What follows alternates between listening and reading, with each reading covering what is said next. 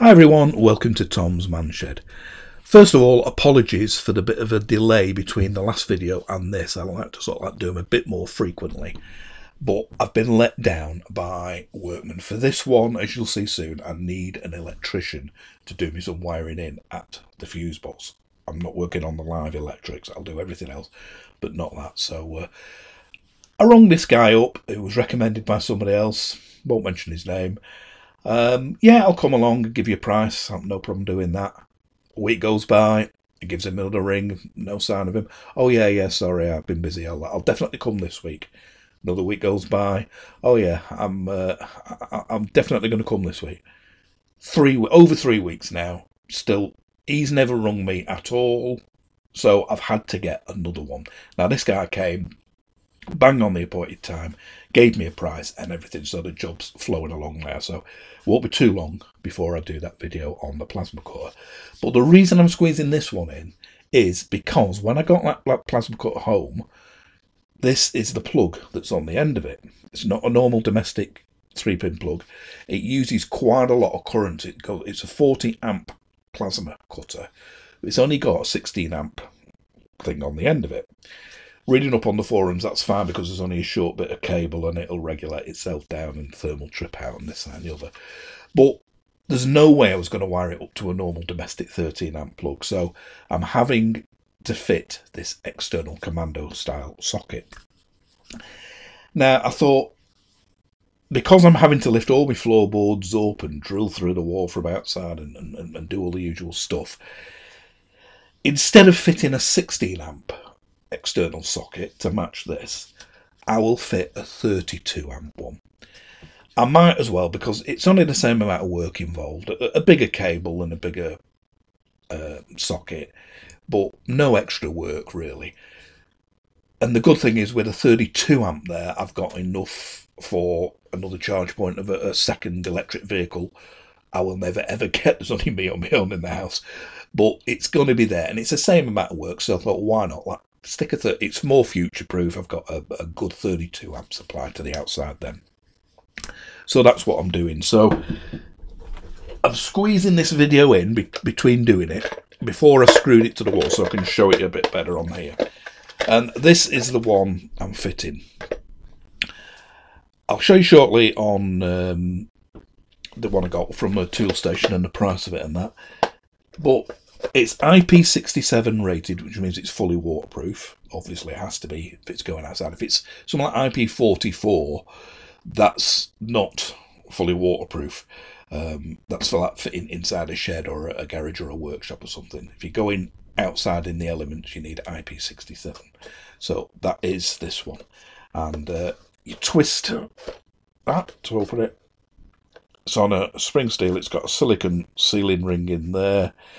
And this interrupt switch, or whatever you call it, you can only turn it on when a plug is plugged in. So totally safe. None of the grandkids or anything like that are going to lift the flap, stick their fingers in.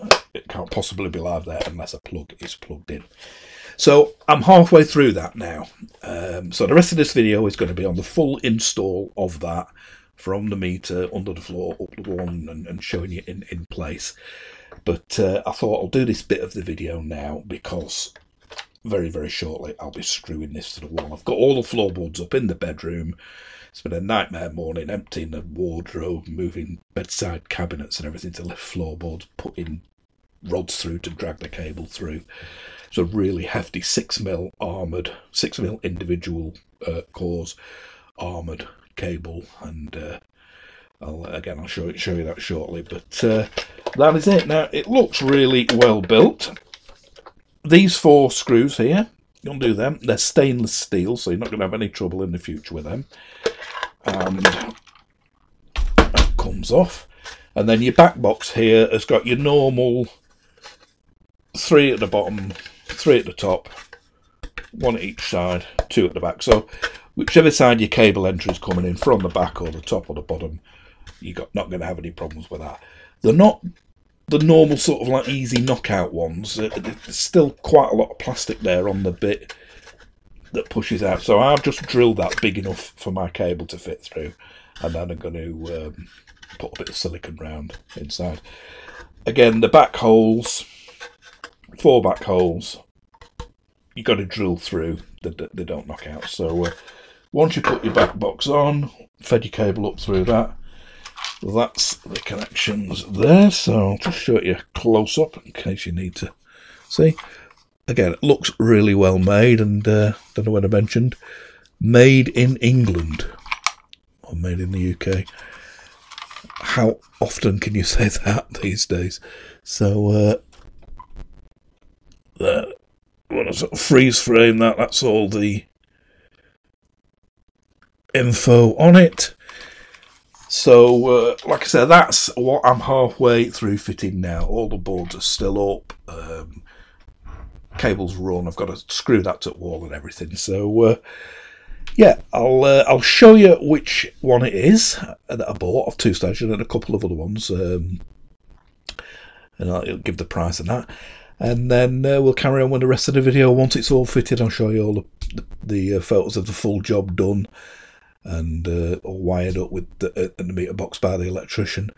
And then the next video after this will be the plasma cutter in use. So we'll stop it now, and next time you see me on this video will be once the whole thing is connected up. Okay, so this is the one, as you see, I got from Toolstation. It was $33.43.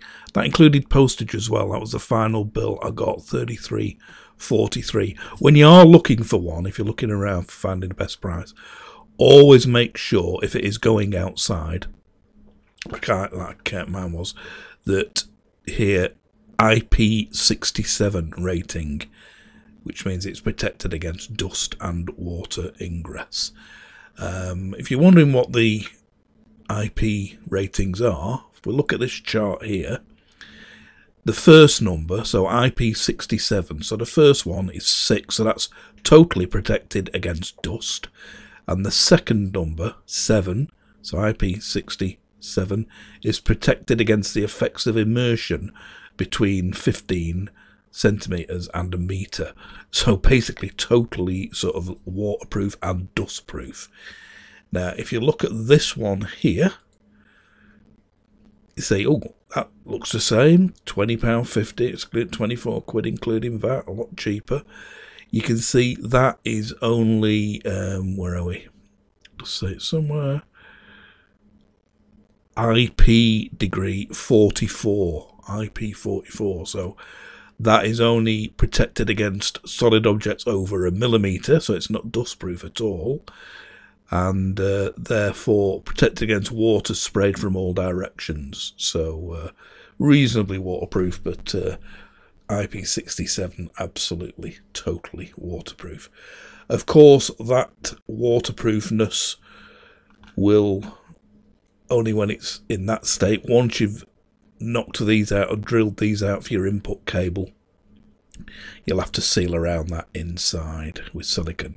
But of course mine, it's bottom fed, it's a very tight fit. I will be sealing it with silicone anyway, but even without that it's going to be totally weatherproof from the rain. So like I said, that was the one I bought. Here was a similar one. If you look at that, $33.43.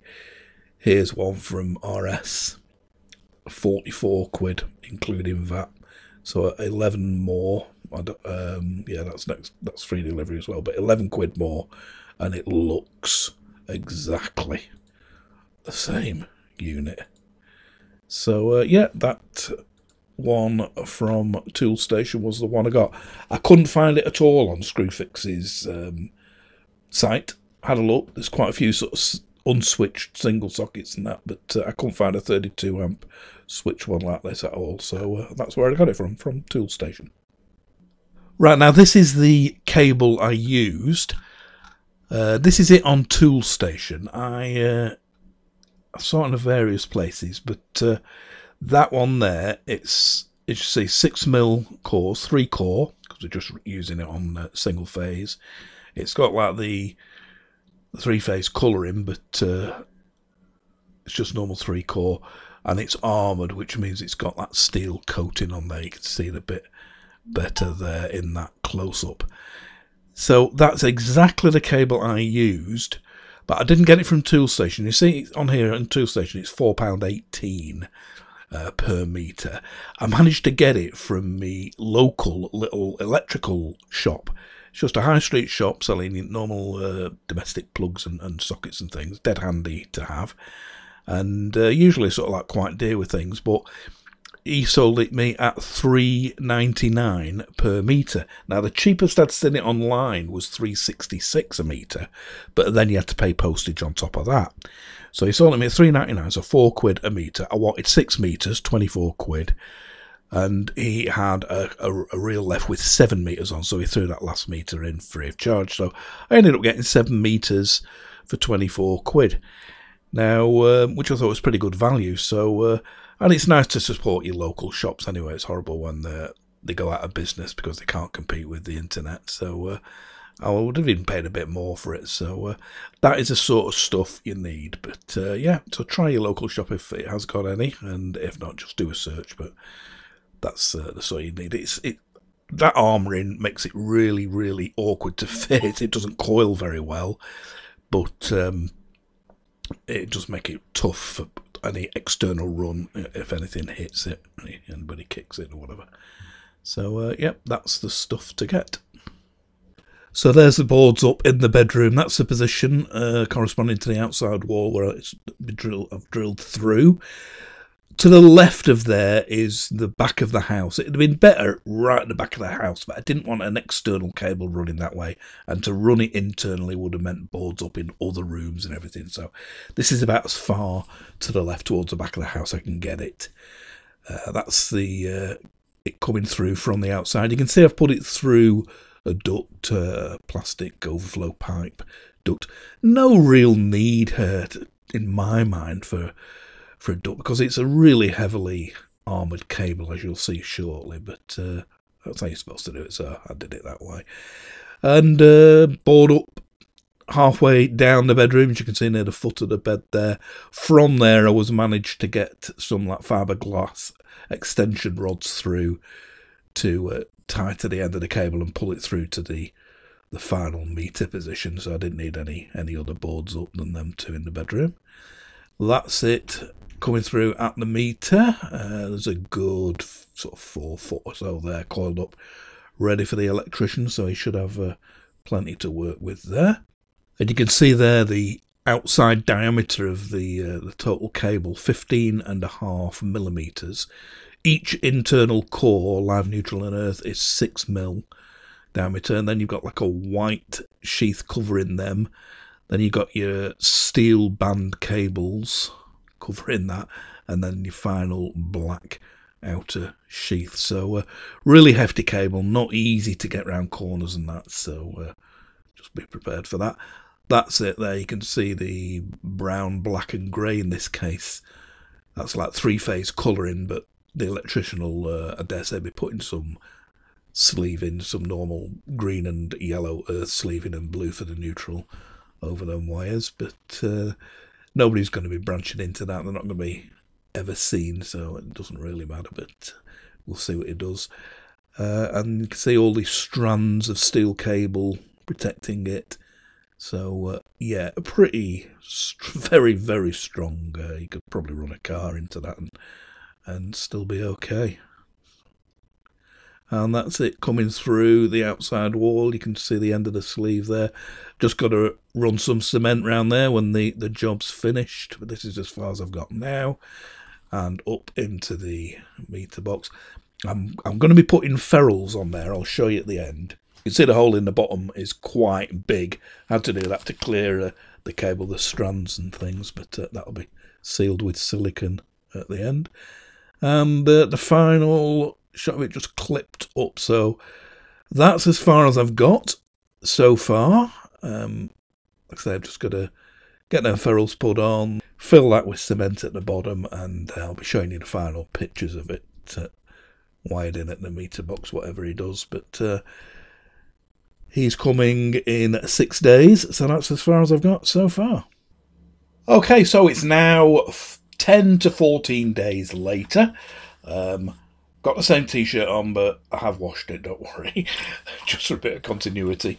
And this is the lead I've rigged up. As I mentioned earlier, the plasma cutter, which I'll be doing the next review on, which I'm putting this socket in for, is this 16 amp Commando. I've wired in, or had wired in, a 32 amp Commando just to give me a bit more future proof. It's as big a job whether I did it for 16 amp or 32 amps. I've done the 32 amp. So let's go and connect this now. I'll show you the finished job inside and out, and then we'll take it from there. So that's the outside bit finished now. As you can see, I've filled it in fully at the bottom, and as before, clipped up, and the cable's now completed by the electrician running to the box. So that's a bit of a clearer shot. You can see it looks a bit of a mess of silicone, but it'll stop the moisture coming in. And as you can see, the electrician has put the earth tape and blue tape on to indicate earth and neutral on those coloured wires. The brown was already brown. He's also put ferrules on. Now, if you're not sure what ferrules are and why they're such a good idea, click the tab above right. I did another video on the use of ferrules and how important they are, particularly in on cables that are carrying a high load like this will be doing. So just click on that tab and that will explain how good ferrules are to use. So this is it at the meter end. The electrician has just left. The cable comes in bottom left there, runs behind the fireproofing of the gas meter and up to this breaker here. You can see he's put the label on 32 amp outdoor socket. So that's it, all done at the meter end. So just about to see if it all works. As you can see, I've rigged up that 32 amp by 16 amp lead. The 16 amp plug from the plasma cutter plugs in there, and then the 32 amp into the wall box. So as you can see, I can't even turn that on without a socket being connected. So if we lift that up, pop it in there, turn it on, and as you can see, we do have power, so it turns straight off. It obviously runs for a bit to cool itself off. So there you have it, that's the whole thing fitted. Like I said, this video was just a squeeze-in video before I did the plasma cutter one because I had to have that lot done for it. But it might help with anybody wanting to wire in a 32 amp Commando socket and what's involved and what you can get on the market. So yeah, that's where we're up to now. All I've got to do now is thoroughly read the instruction book for the plasma cutter, have a play with it, cut some different metals, and then I'll be doing a full review on that. So look out within, give us a couple of weeks to have a good play with that, and that review should be coming very, very soon. If you do want to subscribe and get alerted to future reviews, please click the little symbol of the picture of the shed here, and more subscribers the merrier. I'm not far off 2,000 now, so thanks everybody who's already subscribed. Let's see how quick we can get it to 2,000. So I'll see you for that next review on the plasma cutter very, very soon. Thanks for watching this one. Bye for now.